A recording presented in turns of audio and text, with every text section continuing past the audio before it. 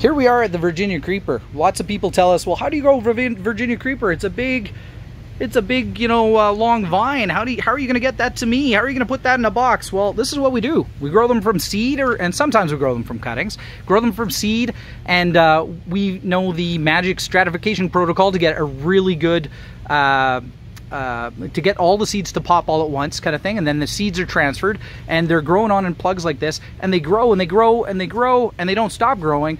And then what we do is, and in fact, here, Kaylin's got some in her hand that they grow and they kind of mat up like this. And that becomes a problem for packing. So what we do is we chop it back to about 6 inches of growth, and the plant will come back right from that. It's a very hardy plant.